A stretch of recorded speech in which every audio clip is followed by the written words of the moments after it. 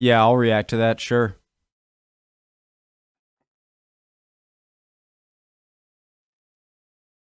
Today's a good day because we're watching Epic History TV. Preemptive like. Original link to the video, top of the description. Below that, link to the Discord. I have the hiccups, and it is very annoying. Listen, if you are not ready to learn, you are in the wrong class. Home ec is down the hall. Make me a pizza. Phones away. We are watching an amazing channel. Probably my favorite channel. Let's go. Did I say all the things? Original link, top description, Discord below that. My name is Connor. I like to learn. Let's go. Phones away. Even if you're watching on one, throw it. 1805. Britain is at war with France. Let's go. The French Emperor Napoleon Bonaparte will soon dominate mainland Europe. But at sea, Britain's Royal Navy reigns supreme. That year, Napoleon wins one of his greatest victories against the Russians and Austrians at Austerlitz. I had to shut off the TV. That year, Napoleon wins one of his greatest victories against the Russians and Austrians at Austerlitz. But 6 weeks earlier, off the coast of Spain, the British win a battle of much more lasting strategic significance. Off Cape Trafalgar, the Royal Navy inflicts a crushing defeat on the combined fleet of France and Spain. Enemy losses are devastating. British naval superiority will not be seriously challenged again for the rest of the war. Britain goes on to play a leading role in Napoleon's eventual defeat. Its greatest contribution, its wooden walls. The Royal Navy. Britain is the world's largest naval power, with 136 ships of the line and 110,000 men at sea. Do you guys think that the British were the most significant opponent to the French and Napoleon, like in the entirety of the war? Of the line and 110,000 men at sea. The Navy protects the homeland from invasion. It allows Britain to project force into Europe with raids and expeditionary forces. It cuts off enemy trade while protecting Britain's own. It isolates and seizes overseas colonies, including the vastly profitable sugar islands of the West Indies. It undermines enemy economies, while allowing Britain to use its own financial strength to sustain its allies. What was the U.S.'s view on the Napoleonic Wars? I know it was a very baby country at the time, and obviously the War of 1812, which was like 1812 to 1815 or something, where we fought the British, and you guys burnt down the freaking White House. I didn't forget that. But were we more sympathetic towards France than the powers against France?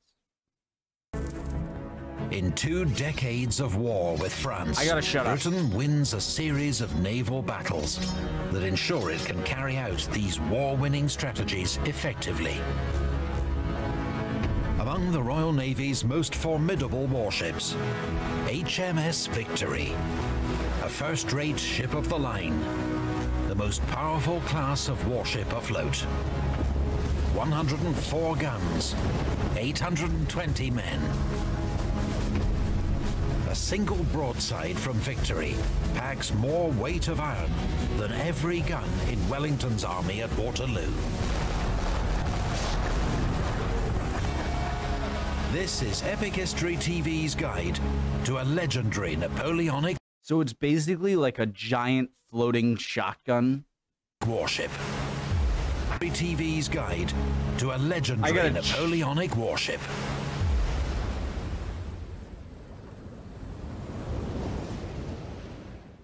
This video is sponsored by Fabulous, the number... Guys, make sure to use the /EpicHistoryTV. Please use their link. Okay? #1 self-care app that helps you build better habits and achieve your goals. Some struggles many of us face on a daily basis: staying focused, dealing with stress, getting enough sleep. With more of us now working from home or relying on ourselves for inspiration and motivation, healthy routines have never been more important. Fabulous is here to help. Based on behavioral science, their app works like a digital life coach, gently encouraging you into daily habits that over time will leave you feeling healthier, more focused, and more productive. And it has some wonderfully produced videos to help you on this path. Fabulous is tailored to your specific requirements. Choose habit tracking to embed great routines into your daily life, or journeys to work towards your specific well-being goals over several weeks. We've been using Fabulous for just a week now and already have been able to add various healthy habits to our morning routine. With a Fabulous Premium account, you can build and improve an unlimited number of habits and take part in all their programs and exercises. Start building your ideal daily routine today. The first 500 people to click on the link in our video description will get 25% off Fabulous Premium. Thanks to Fabulous for sponsoring this video. Thanks, Fabulous. Today, HMS Victory lies in dry dock in Portsmouth, I gotta on go England's see it. south coast, a famous visitor attraction and the world's oldest commissioned warship. She's a remarkable survivor from a vanished world of sail-powered warships and global struggles between Europe's great empires. Victory was built to boost British naval power at the height of one of these struggles, the 7 Years' War. Construction began at Chatham Royal Dockyard in 1759. She was designed by Sir Thomas Slade, the foremost British naval architect of the age. Around 6,000 trees went into Victory. Most were British oak, though her lower masts were originally New England pine. Her keel was elm. The upper masts and yards more flexible, fir and spruce. The result, launched in 1765, was soon considered a masterpiece. A ship bristling with firepower, with the speed and handling of a much lighter vessel. My last comment, okay? In my opinion, shipbuilding, once iron and metal and steel was introduced, got boring. But this is the pinnacle of wooden shipbuilding, it seems. Like pure wood, sails, no other crap, and just the amount of information over centuries gathered and stacked on to produce this kind of ship is just so cool. Okay. Victory was not completed in time to take part in the 7 Years' War.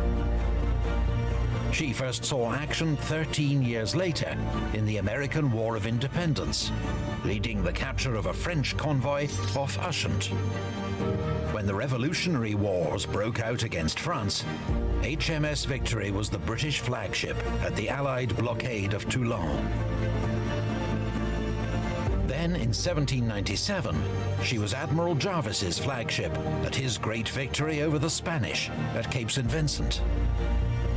Victory was by then 32 years old, far beyond her life expectancy of 18 years. Worn out, she was briefly threatened with being turned into one of Britain's notorious prison ships, known as hulks. No one would have guessed that her greatest hour still lay ahead of her. Because at the last minute, Victory was reprieved and began a major 3-year refit that cost more than she did to build. She returned to service in 1803 as Vice Admiral Nelson's flagship. 2 years later, she would lead the British attack at Trafalgar and win her place in naval legend.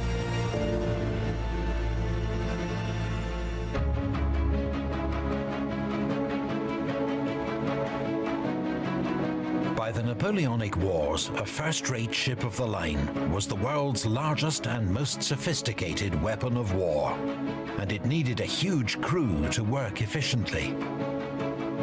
In 1805, Victory's complement was around 820, every man and boy with his designated role. From the admiral of the fleet to the ship's captain, naval lieutenants and marine officers, midshipmen, warrant officers, clerks and stewards, petty officers and their mates, sailors of the able, ordinary and landlubber variety, Royal Marines, right down to the 31 ship's boys. Before we examine HMS Seaman. ship's boys. Before we examine HMS Victory's arrangement and structure, a quick reminder of some common nautical terms. The right side of the ship, starboard. Bow, the stern. left side of the ship, larboard, Port. which only became port in 1844 to reduce confusion. The back of the ship, her stern. The front, her stem. Towards the stern was aft or abaft. Towards the stem was forward or fore. Victory's middle gun deck was 186 feet long. The top of her main mast was 205 feet above the waterline. Victory's top speed was 10 knots, or 11.5 miles per hour, fast for a ship her size. In 1780, she received the latest British naval innovation, copper sheathing for her. That's pretty good. That's like a really fast jog. She received the latest British naval innovation, copper sheathing for her hull. This protected her timbers from shipworm, barnacles and weeds, keeping her solid and streamlined. Victory, like all ships of the line, was ship-rigged, meaning she had 3 masts, a foremast, mainmast and mizzenmast, and a bowsprit. Each mast was made up of sections. The lower mast, secured deep in the ship's hold, rose up through the decks to the fighting top, which served as a platform for sharpshooters in battle. Listen, I'm going back, okay? Go ahead if you want. Go forward. The back of the ship, her stern. The front, her stem. Towards the stern was aft or abaft. Towards the stem was forward or fore. Victory's middle gun deck was 186 feet long. The top of her main mast was 205 feet above the waterline. Victory's top speed was 10 knots, or 11.5 miles per hour, fast for a ship her size. In 1780, she received the latest British naval innovation, copper sheathing for her hull. This protected her timbers from shipworm, barnacles and weeds, keeping her solid and streamlined. Victory, like all ships of the line, was ship-rigged, meaning she had 3 masts, a foremast, mainmast and mizzenmast, and a bowsprit. Each mast was made up of sections. The lower mast, secured deep in the ship's hold, rose up through the decks to the fighting top, which served as a platform for sharpshooters in battle. Above it, the topmast. Then the cross trees, which secured the top gallant mast, pronounced t'gallant. The cross trees was the lookout's position, there being no crow's nests in the Navy. Each mast supported several yards, to which the sails were fastened or bent. Victory's Why no crow's nest? I wonder. rigging, 26 miles of fastened or bent. Victory yards, to which the sails were fastened or bent.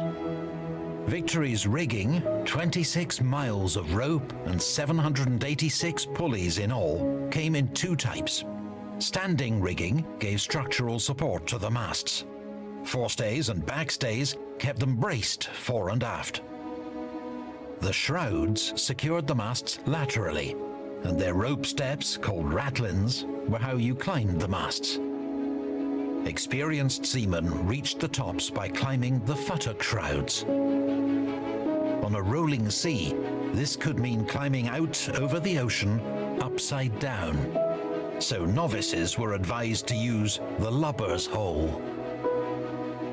The other type of rigging was running rigging, used to operate the ship's yards and sails, and included halyards, bowlines and clewlines. Victory had 37 sails with which to harness the power of the wind, their only real form of propulsion.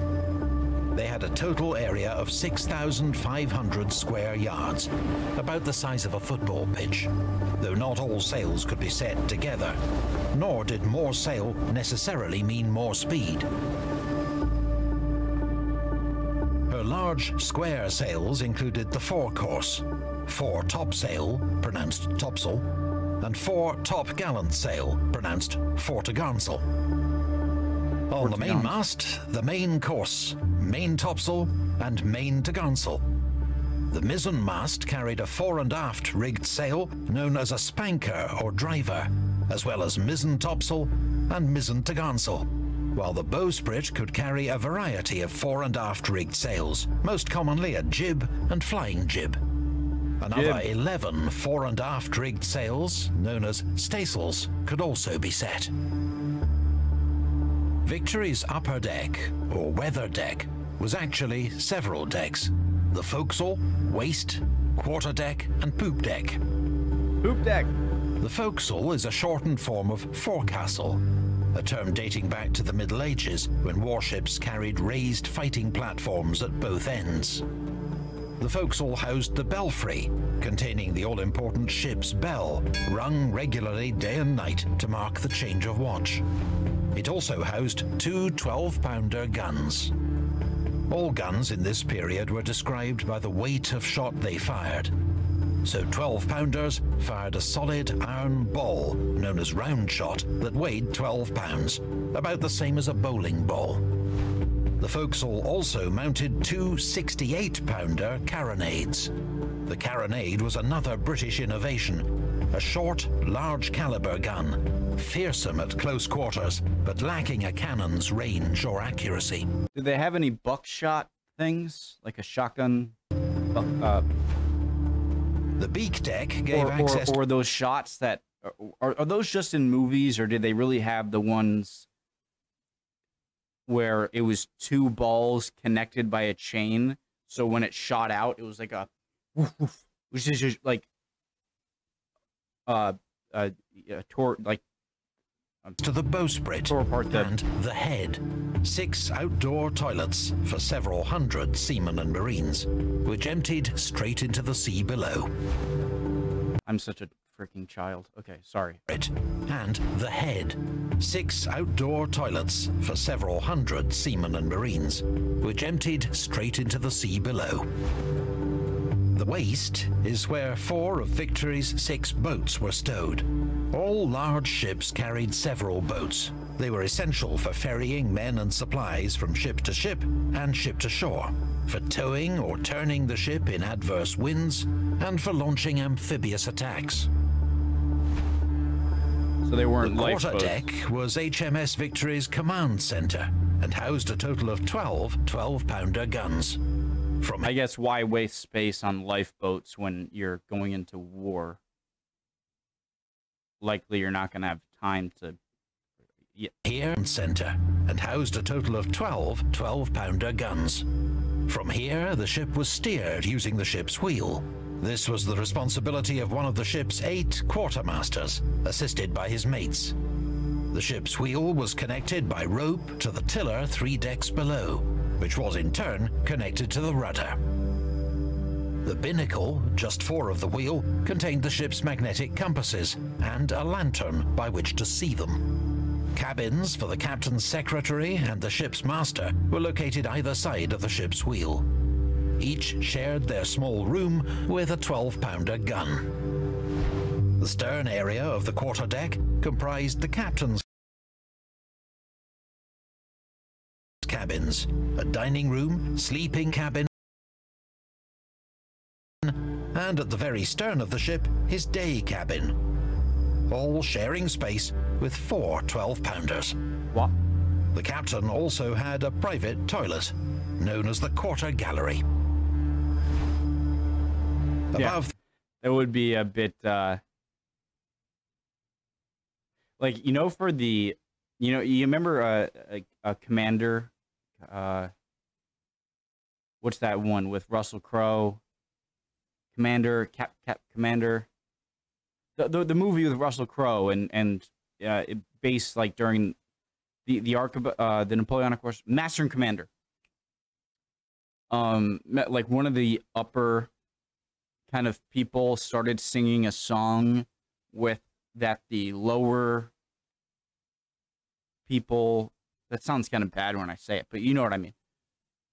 Like the crew, and then everyone stopped and was weird, and it was because you're not expected to like fraternize in order to keep a level of separation between ranks, just to keep authority. That makes sense. And so just never seeing the captain come out to take a crap would have been like a, it makes sense. Enough about the captain's cabins, the poop deck, which provided good visibility. That's where I would go. Access to the mizzenmast. It also housed the signal locker, containing the colored flags used to communicate with other ships and shore. The Royal Navy's... Guys, so the poop deck is right below the... that was a bad joke. Never mind. ...communicate with other ships and shore. The Royal Navy's signals code had been recently revised by Admiral Howe. His system involved 14 flags, which could be arranged in various combinations to convey 340 messages. For emphasis... They all look like... Isn't that the Finnish flag right there? A gun might be fired. Messages. For emphasis, a gun might be fired. At night, signaling was by pre-agreed combinations of gunfire, colored lanterns, and rockets.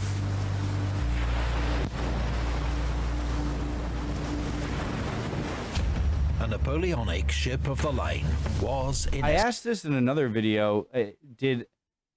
Was Morse code never a thing? Or, you know, like when you're like blinking a light, like blink, blink, blink, blink, blink, blink, blink, and like to give a message. Did they ever do that with like putting a board of wood in front of a fire and just like kind of doing the same thing? A Napoleonic ship of the line That was, anchor. in essence, a giant floating gun battery designed to pulverize enemy warships and shore installations.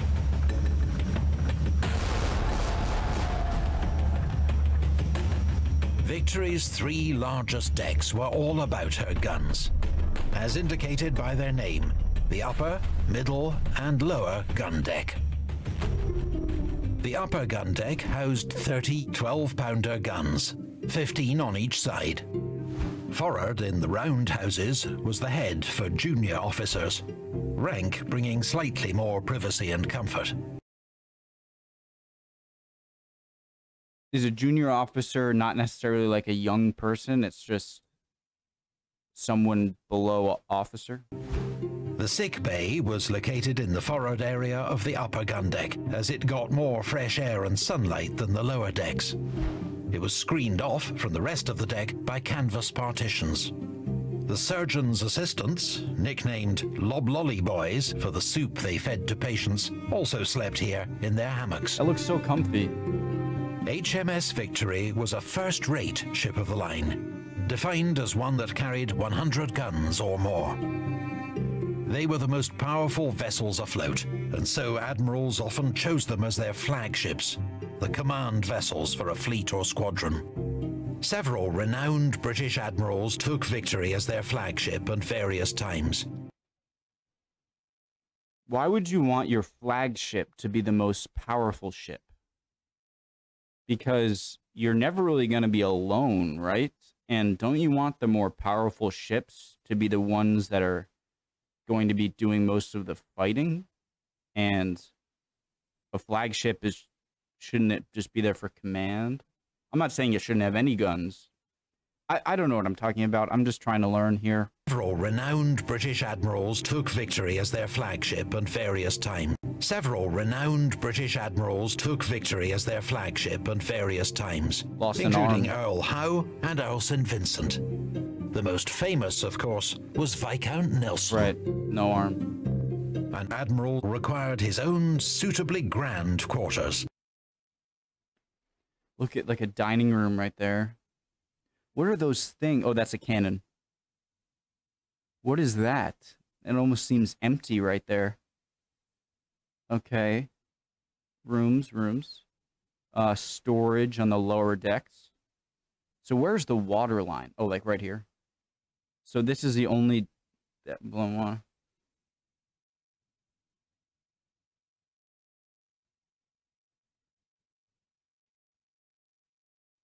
Located in the stern section of the upper... Yeah, look how the mast goes all the way through to the bottom. That makes sense. And then this one even has like its own, yeah. Gun deck. Okay, sorry. Grand quarters, located in the stern section of the upper gun deck. These comprised an anteroom and a dining room, which also served as a meeting room. War room. In the sleeping cabin, the Admiral usually slept in a suspended cot. But Nelson preferred a campaign bed like this one, easier to get in and out of with only one arm. Man, that looks way too soft, though. That my back would be killing. Easier to get in and out of with only one arm. I like a very firm mattress. Not like a rock-hard floor, but... At the very stern lay the Admiral's day cabin, which served as his office and private space. The Admiral would spend much of his day here, submerged in the meetings, paperwork and administration required in the running of a fleet. When did he lose his arm? The Admiral's cabins, like all cabins on the gun decks and quarterdeck, were formed by removable wooden panels. This meant when a ship cleared for action before battle, the cabins could be rapidly dismantled and carried with furniture and personal items down into the hold. Does anyone know what these things are? Can you see? You can see my cursor, right? Right to the, if you can't, right to the left of the clearing for action. You can see it. What are those? And why is there no storage? The purpose of this was to allow the gun crews to work their guns without obstruction. The middle... I missed that point. I paused in the middle. Jesus. Cabins could be rapidly dismantled and carried with furniture and personal items down into the hold. The purpose of this was to allow the gun crews to work their guns without obstruction. The middle gun deck housed 28 24-pounder guns. The middle gun deck housed 28 24-pounder guns. Woo! Heavier guns were lower in the ship for greater stability. Makes sense. The ship's galley, a kitchen and giant iron stove, was where the ship's cook and his mates prepared meals for the crew. The stern section was known as the wardroom, where commissioned officers dined and slept. At night, around 300 sailors and marines slept on this deck, their hammocks strung up between the guns. The deck below was the lower... I gotta pee, guys. Be right back. Okay, go. I washed my hands. Lower gun deck and the guns. The deck below was the lower gun deck. This housed the Victory's heaviest guns, her 30 32-pounders. And at night, more than half the crew, around 460 men, slept here. This plan of HMS Bedford, a contemporary third-rate ship of the line, shows how crowded it could be below decks.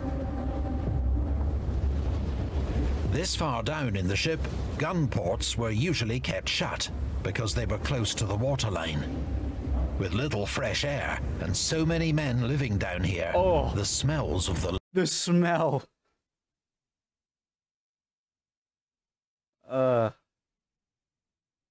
And there are a bunch of men who have not seen women for a long time and are probably... could be notoriously challenging. The stern area, separated by canvas screens, was known as the gun room. This was where warrant officers dined, with screened-off sleeping quarters for the master gunner, chaplain, and 2 junior lieutenants. They shared the gunroom with the ship's tiller, a large wooden beam connecting the ship's rudder to the ship's wheel via a series of ropes and pulleys. The tiller is not currently in situ, but the strip of canvas marks its position. The beam would swing through the room when the ship turned, so anyone dining in the gunroom was wise to mind their head. Below the lower gun deck was the orlop deck. I wonder if anyone like died from that or something. I don't know how fast. Warren of small cabins and stores. The gun deck was the orlop deck, a warren of small cabins and stores beneath the waterline, lit only by lanterns. The forward section contained storerooms and cabins for the boatswain and carpenter. The more open area by the main mast was known as the cockpit, fore and aft.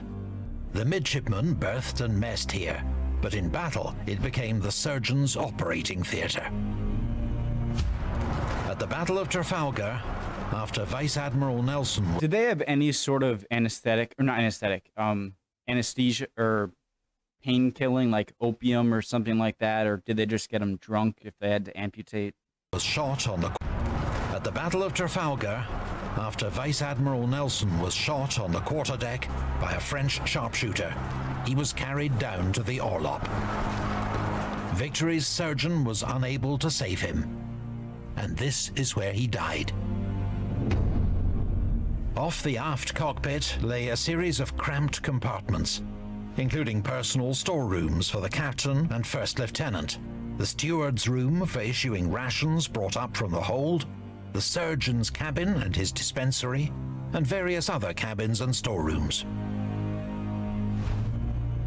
Forward and aft, hanging magazines held ready-made cartridges for the guns sent up from the main magazine. The orlop deck was surrounded by a passage known as the Carpenter's Walk, which gave the carpenter and his mates easy access to the ship's hull to plug any leaks.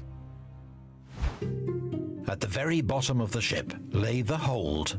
Dang, he didn't explain what I really hope I didn't miss if he explained what I asked. But I don't think he did. Around 50,000 cubic feet, holding provisions for up to 6 months at sea. It was lined with 257 tons of iron ballast to keep the ship stable. This was covered by 200 tons of shingle, additional ballast, which provided a stable bed for the ship's 150-gallon water casks. These alone weighed roughly 300 tons at the start of a voyage. Other barrels contained 50 tons of salt beef, 50 tons of salt pork, and 45 tons of ship's biscuit. Various storerooms below contained items such as flour, spirits, tar, and paint. The shot locker contained 100 tons of iron shot. Last but not least, the most vulnerable part of the ship, the Grand Magazine, holding up to 35 tons of gunpowder in Keep that under the waterline. 784 barrels. A fire here would cause an explosion that obliterated the ship and anyone aboard. Or if water got in, the gunpowder would be useless in battle. Therefore, elaborate precautions were taken to keep the magazine safe, including fire doors, fire-retardant plaster walls, copper sheathing to avoid sparks and keep out moisture and rats. The forward section of the magazine was the filling room. Here, loose gunpowder was scooped from this powder bin into cloth bags to make cartridges for the guns. Lanterns were kept safely behind glass in an adjacent light room. Until required, ready cartridges were stored in racks on either side of the filling room. In an age before recent. So I don't know how protective it is, but I wonder if they had like buckets of water kind of covered within that room, just in case a fire started behind the glass, to quickly put it out, just because it's so close to the ammunition. Light room. Until required, ready cartridges were stored in racks on either side of the filling room. In an age before steam or electrical power, all the ship's heavy lifting had to be done by manpower. Mechanical assistance came from two capstans, the main capstan and jeer capstan. These were effectively giant winches, which extended vertically through the middle and lower gun decks. To turn them, bars were inserted into the capstan head, with up to 10 men pushing each bar. Whoa. Using both decks, this meant 260 men were working the capstan for the heaviest jobs, such as raising the main anchor or hoisting a gun. The work was often accompanied by a fiddler, a shanty, and the stamp of feet. So obviously, if you're pushing here, you're going to be doing much less force than pushing here. Like, I'd imagine this guy on the end is probably, just because of how levers work, right? Just, like, is probably doing as much work as, like, the first three guys or something. But I'm not saying, you know, you can't, it's better to have them there than no one there. Victory carried 7 anchors in total. Jesus. The heaviest, Why? the best bower anchor, weighed 4 tons and was rigged at the starboard bow.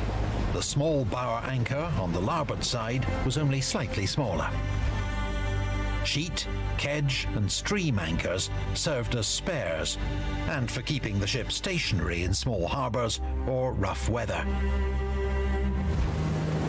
All wooden ships leak at sea, even before hulls are split by cannonballs or hidden reefs. Victory had 4 crank-operated chain pumps, which could pump water out of the ship at approximately 1,300 gallons per minute, about 300 jerry cans worth. What's the jerry She also can? had 2 elm What's pumps the jerry? for pumping seawater into the ship for washing and putting out fires. In the late 18th century, HMS Victory and ships like her were the most sophisticated and advanced machines in the world. Massive floating batteries that could remain at sea for 6 months or more and traverse the globe. In the Revolutionary and Napoleonic Wars, they battled for naval supremacy, most dramatically in giant fleet actions. It was a contest that Britain won decisively. The consequences for Napoleon were disastrous. But for all Victory's qualities, it was not ship design that gave Britain the edge in the war at sea. It was the men who sailed her. I was about to say, are they just better sailors? British commanders and crews were experienced, capable, and aggressive. In the next video, we'll see how they sailed and fought a ship like Victory, and how they lived aboard her. That was fast. I know I loved video when it flies by. Our deep thanks to the National Museum of the Royal Navy and HMS Victory for their help in making this series. Victory is now embarking on an exciting new phase of her long and dramatic history. A major 10-year conservation project to ensure her survival far into the future. The work is guided by the latest scientific and historical research and will involve removing and replacing rotting timber and other structural repair. What about that saying or that riddle or whatever? Like, if you replace every board of a ship, is it the same ship? You know? And the great news is that the ship remains fully open to visitors throughout. I'm going. Visit during the project, and you'll even get to see conservation work up close, with expert shipwrights on hand to explain what's happening.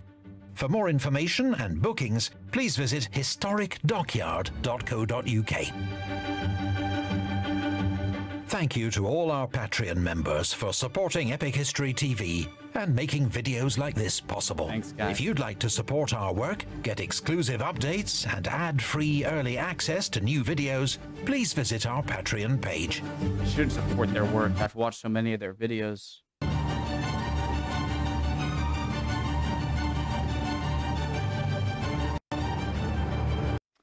Awesome. That was a good one too, 1848. Love it. Love it. Everything about it. British Navy, Trafalgar. British Navy. It was Admiral Nelson's ship during the Napoleonic Wars. I'm incredibly interested in evolving ship technology. Not just ships, just mainly ships. Guns and stuff too, though. Awesome video. I hope you guys enjoyed that, learned something, or can teach me something. I am wondering, it's probably something just not a big deal, but I am wondering what this room over here is with those things. Maybe it's just nothing. Awesome, blossom, extra awesome. Hope you guys are doing well. If not, chin up. You're going to be fine. Emotions are fickle, my friend. And yeah, hope you enjoyed that as much as I did. See you guys next time, all right? Bye for part 2. See ya.